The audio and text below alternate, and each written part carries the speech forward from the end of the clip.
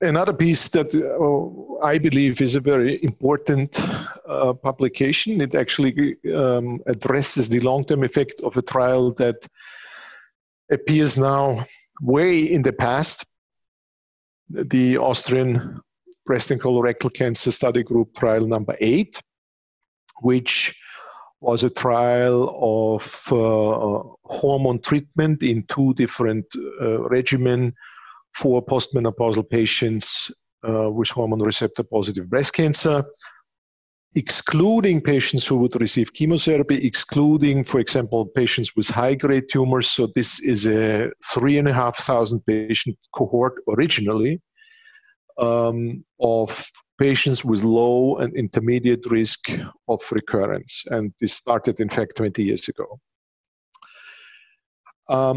In selecting this group of very low risk patients or lower than average risk patients, the other task we back then set out to investigate was, do we really need to provide adjuvant radiotherapy to every patient with breast conservation? That was a very disputed, very controversial issue back then. I think nowadays it is still disputed and still controversial because it's unfortunately a little bit a matter of ideology between surgeons and radiotherapists, and that's not the way it should be handled. But and there is a number of studies addressing this in trying, and there is no question that the standard of care is breast conservation needs adjuvant radiotherapy. The question is, if your relapse risk, particularly your local relapse risk, is very low, is the benefit of a magnitude that would justify the side effects radiotherapy inevitably also has? This is usually not severe. It is sometimes in the aesthetic or cosmetic realm, but some patients experience long-term side effects or side effects starting 10 years after the surgery, and they are healthy and they consider themselves cured, rightfully so. And so I think it is of value in the quest to de-escalate treatment for patients who do not really benefit or do only benefit in a minute way that does not justify the side effects. So what we did back then, we identified 869 patients with a very low risk profile. So that was patients with tumors smaller than 2 centimeters, no high grade as in the study overall, and no negative disease. And these patients were invited to commit themselves to a second randomization. So not only the main trial question of 5 years of tamoxifen versus the sequence of tamoxifen followed by anastrozole. And so having this second randomization, we basically have defined a cohort of approximately 430, 440 patients each in these 2 groups. One of them would receive radiotherapy, standard of care after breast conservation, and the other one would be spared the radiotherapy. The primary results of this were published 6, 7, 8 years ago, and it showed 2 things. First, eventually, I don't like to say it, but I have to say it, we failed with this selection of age, tumor size, grade, to securely identify a subpopulation of breast cancer patients who would not benefit from radiotherapy. So in fact, the original results at 5 years was a local relapse rate of about 5% for patients who did not receive the radiation, and 0.5%, which is only 10%, for those patients who were regularly irradiated.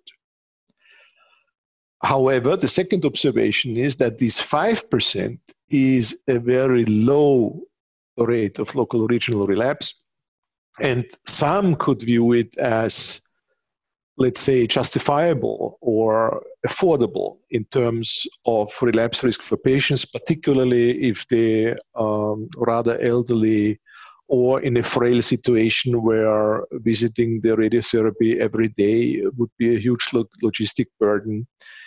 So I think with that original study, we didn't really resolve the issue, but we added evidence to, well, yes, obviously it's not so easy to define a subgroup of patients who can be spared radiotherapy. On the other hand, so statistically that was failing. On the other hand, the percentages of local relapse were in a range that was so reasonable that some physicians and patients may say, okay, I can take this risk and I rather spare myself the sequelae of the treatment. So, and what we did now is we updated this after a median follow-up of almost 10 years. In order to see whether in the long term something would change. And I have to say the team within ABCSG who did this needs to be congratulated, because, you know, pulling this sometimes very old data from the records is a huge task, and they did a wonderful job. And the short summary of that 10-year update is that the initial results were confirmed.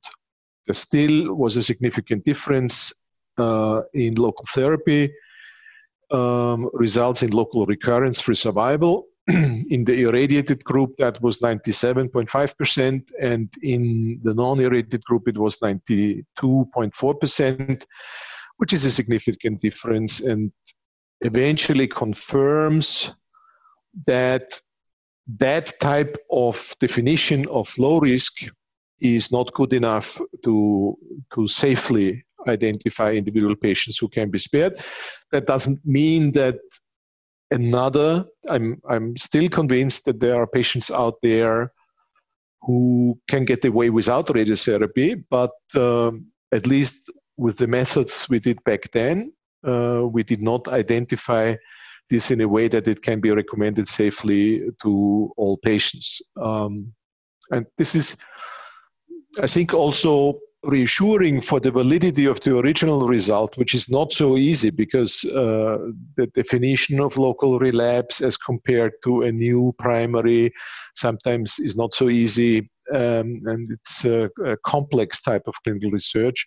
And it's reassuring to, after 10-year follow-up, which is now almost actually more than 20 years after the original trial started, is reassuring that this is high quality research, and I think that's very important also for not only for the scientific community but also for patients to at times demonstrate that yes, what we identify in innovative research will hold true also in the long run.